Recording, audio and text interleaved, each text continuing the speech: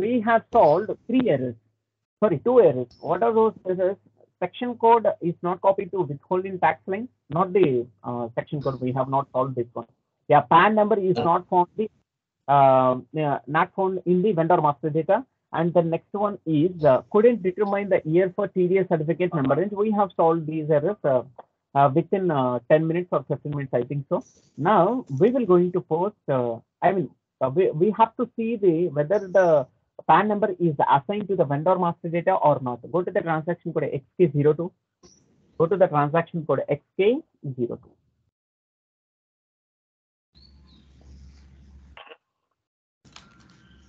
XK02. And here you can just give the vendor. Here you can just give the vendor and control panel payment instructions, accounts information, payment transactions, currency, correspondence with yes, click on it. Enter. Enter. Enter. Enter. Enter. Enter. Enter. Wait for 1 minute, Ranjit. So you can just drag this option.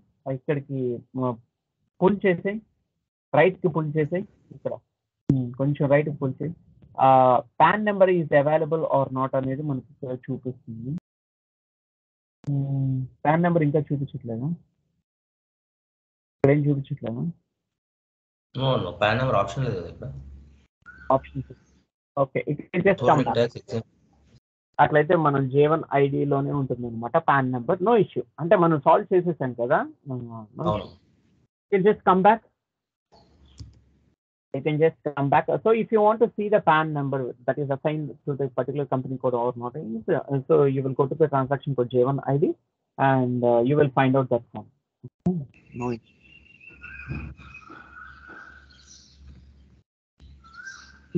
Yes, click on that one. Go to the position. We will see whether the vendor is there or not. 5 lakh. 5 lakh is crores. 5 crores అనుకుంటాను, ఒకసారి check చేస్తాను. Check. You will see the exact details of the vendor. మనకి vendor వస్తుందా లేదా అని check చేసుకోవచ్చు. Click on enter. Yes. Enter కొట్టేసి ఇక్కడ ఆల్రెడీ ఉంది Ranjith, no issue. ECC number, exercise numbers, ఇవన్నీ రిజిస్ట్రేషన్ నెంబర్స్ అవన్నీ అంటే నువ్వు పాన్ కార్డ్ అప్లై చేసేటప్పుడు exercise decisions numbers, exercise registration numbers అన్ని ఉంటాయి, చూసావా? Payment account number, I mean permanent account number is there, right? Yes. So section code is also very, very important. Without having the section code, how one person, responsible person, will generate your TDS certificate? I mean, Form 16 certificate. That is very, very important, right? Go to the transaction code FB60. We will see. Go to the transaction code FB60. FB60. See, Ranjit, every error is very, very important. In real time, they will going to ask you some questions. What are those questions? Section code is not copied to withholding tax lines. They will ask. They will going to ask these types of questions and couldn't determine the number range for the TDS certificate number range. Okay, they will going to ask. Then, when they ask about the section code, what you will say the answer? So, without having particular knowledge on the section code. Okay, so that is very, very important. Real time lo kuda chala adugutaru. Ranjit, so 30 configurations మీద అడుగుతారు. నేను clear cut data ఇచ్చేస్తాను, you don't worry. First TDS certificate, TDS on rent అనేది మనకి calculate అయిందా లేదా అనేది very, very important right now. Okay, go to the vendor, give the vendor invoice date, give the invoice date 26/03/2022. Amount ఇచ్చేసాయి, amount ఒక 3 lakhs ఇచ్చేసాయి.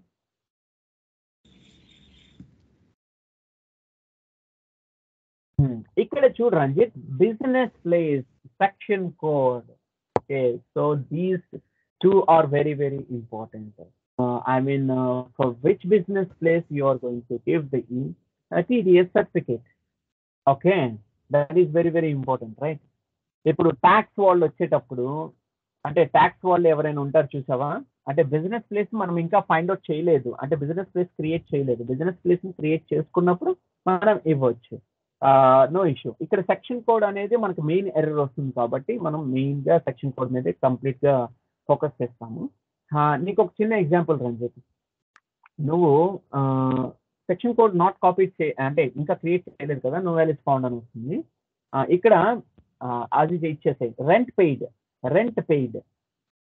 నీకు ఒక చిన్న example Ranjith, నువ్వు ఎక్స్పోర్ట్స్ అండ్ ఇంపోర్ట్స్ ఎక్కడికైనా వెళ్ళాను అనుకో, గ్రానైట్ అక్కడ అందరికి, సో ఆ కంపెనీకి సంబంధించిన టీడీఎస్ సర్టిఫికేట్ అనేది ఇస్తారు సెంట్రల్ గవర్నమెంట్. నువ్వు ఎప్పుడైనా చూసావా? బోర్డు ఇస్తారు, ఏ చిన్న దానికైనా టీడీఎస్ సర్టిఫికేట్ ఇస్తారు, జిఎస్టీ జిఎస్టీ ఇస్తారు కదా, టీడీఎస్ ఇస్తారా?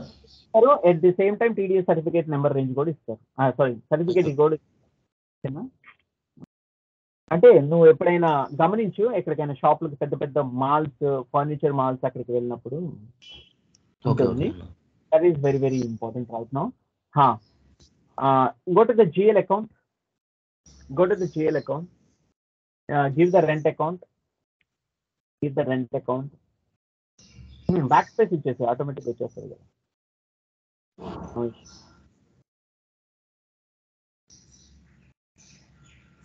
రెంట్ అకౌంట్ ఇచ్చేసి టీడీఎస్ ఆన్ అనేది ఎప్పుడు పెట్టుకోకరు అని చెప్పి, ఎందుకంటే టీడీఎస్ ఆన్ రెంట్ అకౌంట్ అనేది పర్టికులర్ గా ఈ రెంట్ అకౌంట్ మీద క్యాల్కులేషన్ చేయాలి. మనం విత్హోల్డింగ్ ట్యాక్స్ ఇస్తున్నాం కదా, ఇక్కడ 3 lakhs ఇచ్చేసాయి. Click on the enter button.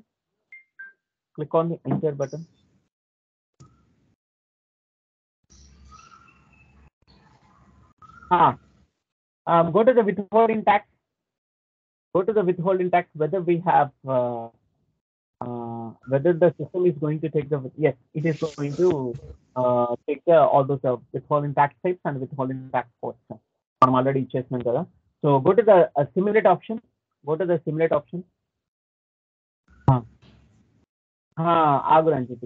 Section code is not copied to withholding tax line. So without having section code, I have already told you, section code represents the user responsible person. Okay. So whatever the TDS certificate that you are getting from the user responsible, okay, that is very very important right now. So without having section code, you cannot post the entry. It's a demo server, right? It will allow you, but in the real time, the system will not allow you. You have to have the section code. Okay, the system has to have the section code also. Okay. ఇది ఒకసారి ఇట్లానే ఉంచు రంజిత్, దీన్ని తీసేసి next session లోకి వెళ్ళు, దీన్ని remove చేసేసి నెక్స్ట్ సెషన్ లోకి వెళ్ళు. ఇట్లానే ఉంచు. ఫ్లాష్ అని ఇచ్చేసి for this we will have navigation path, we will do that one. Okay, and go to the SPRO and SAP reference IMG, and the next one is financial accounting new. Financial accounting global settings ని కిందే ఉంది కదా, తీసు. Withholding tax ఉంటుంది చూడు Ranjith, withholding tax, then extended withholding tax. మనం extended withholding tax కి కదా చేస్తుంది.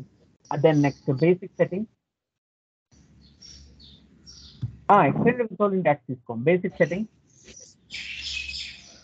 ఇది ఏ ఏరియాలో ఉండొచ్చు? సౌత్ కొరియా ఉంది చూసావా, ఆల్రెడీ ఇండియాకి ప్యాన్ చేసాము. ఈ సౌత్ కొరియా అనేది ఒకటి ఉంటుంది, ఒకసారి ఓపెన్ చేయి. ఇండియా ఆల్రెడీ ప్యాన్ నెంబర్ ఇచ్చేసాం కదా, అండ్ ఇక్కడ సెక్షన్ కోడ్స్ ఉంటాయి. కింద డిఫైన్ సెక్షన్ కోడ్ ఉంది కదా, go to the define section code. Yes, your company code is going to have the section code. Let's click on the enter. But ఇది south Korea కదా? South కొరియానే, అది ఒక system ఒకటి create చేశారు, section codes ఎక్కడైనా ఇవ్వాలి అనేది. సౌత్ కొరియా అనేది ఒక ఆప్షన్ సిస్టమ్, అది ఒక దేశం కాదు. Go to the new entry here.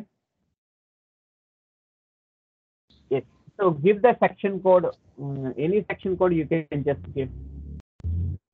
అక్కడ డ్రాప్ డౌన్ చేస్తే వస్తుంది. ఇక్కడ బిజినెస్ ప్లేస్ కోడ్ ఇవ్వచ్చు అని చెప్పి, మనం బిజినెస్ ప్లేస్ క్రియేట్ చేసుకున్నప్పుడు కూడా business place section code business place ఇక్కడ అంతా ఉంది కదా, ఇండియా ఇదంతా ఉంది. Okay, no issue. రిమూవ్ చేసేసి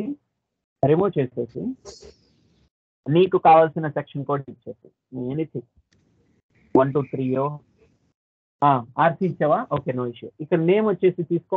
వెండర్ ఎవరు? ఇక్కడ నేమ్, సారీ, యూజర్ రెస్పాన్సిబుల్ ఎవరైనా తీసుకో. ఏమైనా ఇచ్చిన నేమ్ ఎవరినైనా తీసుకో, no issue. User responsible, central government నుంచి యూజర్ రెస్పాన్సిబుల్ ఎవరైనా నీ పేరు తీసుకో, నో ఇష్యూ. ఆ బిజినెస్ ప్లేస్ తీసుకో. బిజినెస్ ప్లేస్ డ్రాప్ డౌన్ చేయి. మనం బిజినెస్ ఏరియాస్ క్రియేట్ చేసాం కదా, sorry not the business areas, business places ఏమైనా క్రియేట్ చేసామా? లేదన్నా, చేయలేదు. లేదు కదా, okay, no issue. Business place అంత ఇంపార్టెంట్ ఏం కాదులే. Go to the save button and save it.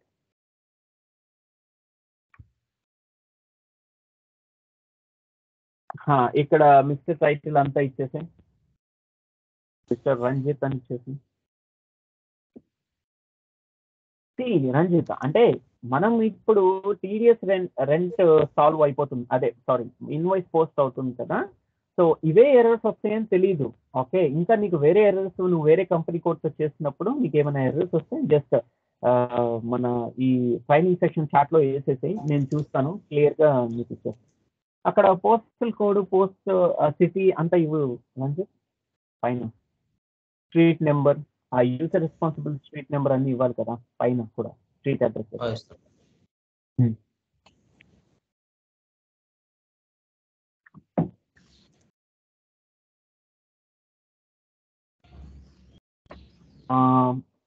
ఇది ఓకే, ఇది సాల్వ్ అయిపోతే నెక్స్ట్ డే అంటే రేపు మార్నింగ్ మీకు ఇది చెప్తాను రంజిత్. అంటే what is that one, with holding tax అయిపోయింది, ఫారెన్ కరెన్సీ రివాల్యుయేషన్స్, ఫారెన్ కరెన్సీకి సంబంధించిన మంత్ ఎండింగ్ రిపోర్ట్ అయిపోతుంది. ఎస్, అంటే నువ్వు మిస్ చేసావు రీజన్, అదంతా మిస్ చేసావు కదా. ఓకే, రీజన్ కూడా ఇవ్వాలి, అంటే పర్టికులర్ గా మనకి టీడీఎస్ లో కనిపిస్తుంది కదా, మీకు ఏ ప్రాబ్లం కాకుండా. Okay, you can just come back, come back to that slide FB60.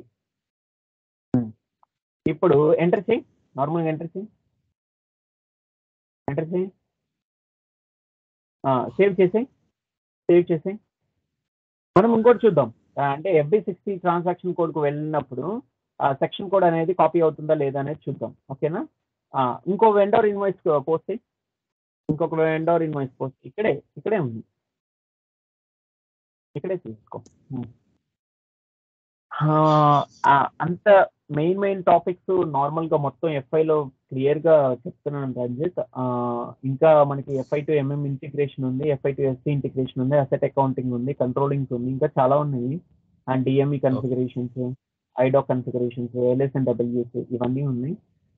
మనం రేపు GST, goods and service tax, అసలు నీకు GST ఎలా పడుతుంది అనేది, ఇంతకుముందు వ్యాట్ అని ఉండేది కదా. అవునవును. ఇక్కడ సెక్షన్ కోడ్ తీసుకో రంజిత్, మనం క్రియేట్ చేసాం కదా సెక్షన్ కోడ్, అక్కడ తీసుకో. సెక్షన్ కోడ్ డ్రాప్ డౌన్ చేయి. మనం ఏం క్రియేట్ చేసాం, ఇక్కడ GL అకౌంట్ తీసుకో, GL అకౌంట్.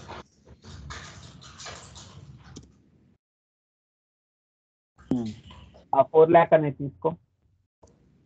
ఇప్పుడు చూద్దాం అసలు సెక్షన్ కోడ్ అనేది ఎర్రర్ త్రో చేస్తుందా లేదా అనేది ఇప్పుడు చూద్దాం. Click on enter.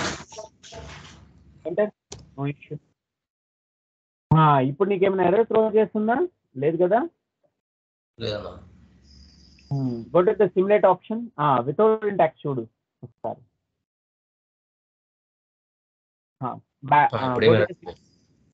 Simulate option, ఇప్పుడు నీకు ఎర్రర్ ఏం చూపించట్లేదు. Go to the save button and save. Next ఒక ఆప్షన్ దగ్గరికి వస్తాం రంజిత్, రేపు GST చెప్పేటప్పుడు ఇదిగో క్యాలిక్యులేట్ ట్యాక్స్ దగ్గర క్లిక్ చేస్తాం. ఓకేనా? GST ఈ క్యాలిక్యులేట్ ట్యాక్స్ ఇక్కడ కిందంతా ఏం లేదు, నీకు లాస్ట్ కన్ఫిగరేషన్స్కి వచ్చేంత వరకు, అంటే CO కన్ఫిగరేషన్స్కి వచ్చేంత ఇవన్నీ ఫిల్అప్ చేసేస్తావు. ఓకేనా? Okay, that is very very important. అంటే నీకు సబ్జెక్ట్ రావాలి మెయిన్ రంజిత్, ఇంటర్వ్యూ అవ్వాలి. ఒకసారి నాకు ఆదివారం నువ్వు ఏం చేస్తావు అని అంటే నీకు ఒక ప్రెజెంటేషన్ ఉంది. ఆ ప్రెజెంటేషన్ ఏంటంటే విత్ హోల్డింగ్ ట్యాక్స్ మీద ప్రెజెంటేషన్ ఉంది. నీకు ఏ ఎర్రర్స్ వస్తాయో నాకు తెలియదు, నువ్వు ఎలా రిజాల్వ్ చేస్తావో నాకు తెలియదు. కానీ నేను చెప్పిన ఎర్రర్స్ మోర్ దెన్ ఎనఫ్ నాకు తెలిసి రియల్ టైంలో. ఎందుకనంటే ఈ 17 కన్ఫిగరేషన్స్ 18 కన్ఫిగరేషన్స్ మనం చేసుంటాం. అంటే section code and TDS certificate number range, pan number is also a one configurations. అది గుర్తుపెట్టుకో. ఇవి మనకి ఎర్రర్స్ వస్తున్నాయి అని చెప్పేసి మనం అట్లా అనుకోకూడదు. ఇవి కన్ఫిగరేషన్స్. ఆ 30 కన్ఫిగరేషన్స్ ఇవి కూడా ఇంక్లూడ్ అయి ఉంటాయి. కాకపోతే మనం ఏంటంటే ఈ డెమో సర్వర్ లో పాన్ నెంబర్స్ ఇవన్నీ ఇవ్వకూడదు కదా రంజిత్. అంటే అన్ని పర్సనల్ పాన్ నెంబర్స్ అవన్నీ ఇవ్వకూడదు కదా, అందుకని నీకు ఇలా చెప్తున్నాను. ఓకేనా? రేపు జిఎస్టీ ఉంటుంది. ఆదివారం అంటే సండే నీకు కొంచెం హాలిడే ఇస్తాను. హాలిడే అని ఏం లేదు, జస్ట్ నువ్వు ఒక ప్రెజెంటేషన్ ఇచ్చేస్తే విత్ హోల్డింగ్ ట్యాక్స్ ప్రెజెంటేషన్ ఇచ్చేసి.